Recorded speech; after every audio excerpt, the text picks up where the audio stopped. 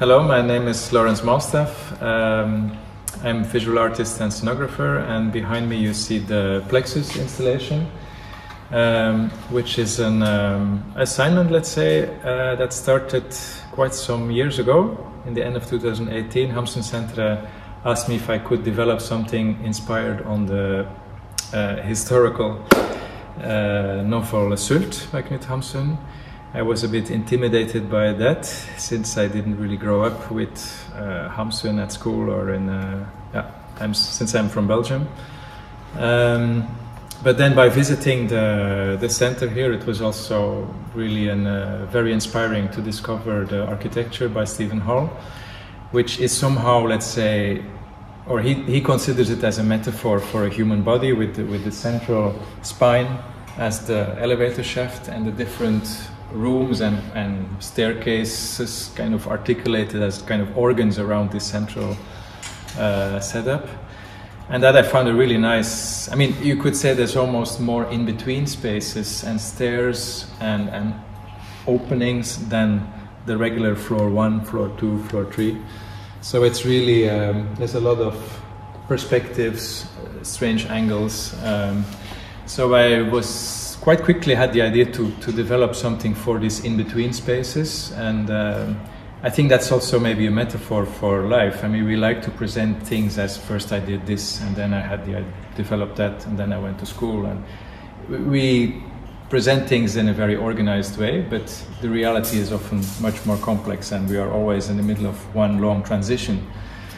And that's also a bit the idea of this structure here, which is, it's not a fixed sculpture that's a final conclusion of the artist. It's something that transforms, that changes over time. It bends, it scratches on the wall. It's hopefully something that also interacts in an interesting way with the light and the shadows, and creates different views throughout the different seasons, which also the building itself is very interesting for. So the sculpture itself is, it involved a lot of material research. I started first, I wanted to make something kind of an organic complement to this geometric planes and angles of the architecture. And I did a lot of research with wood, like certain arms of curly, frustrated birch trees that would articulate as a kind of a marionette system.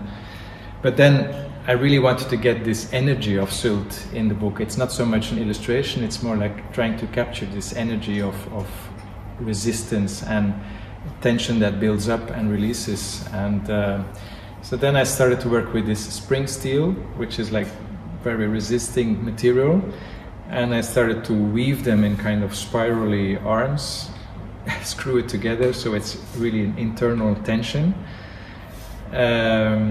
And then connect them with joints, and then hanging from wires, motors, also counterweights, because an important dimension for me was also to make something with as a minimum amount of material that would still have a maximum amount of impact in the space. I like to make something that you can experience physically, that you somehow become part of, not just some artwork that you look at from a safe distance from the outside.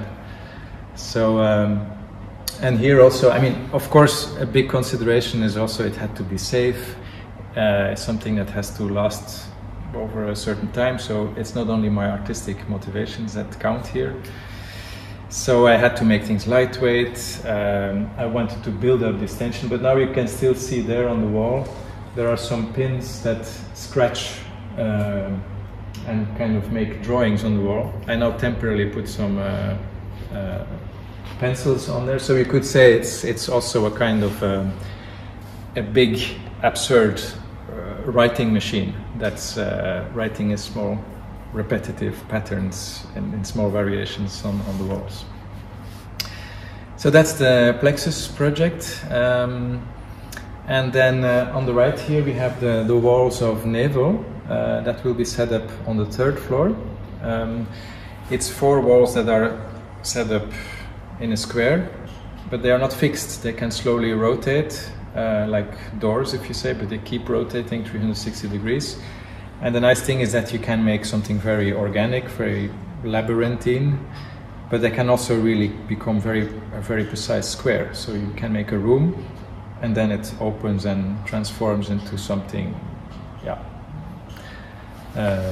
disorganized. So that's the basic idea, how something very ordered can, with a small change, becomes very disorganized and you lose your space.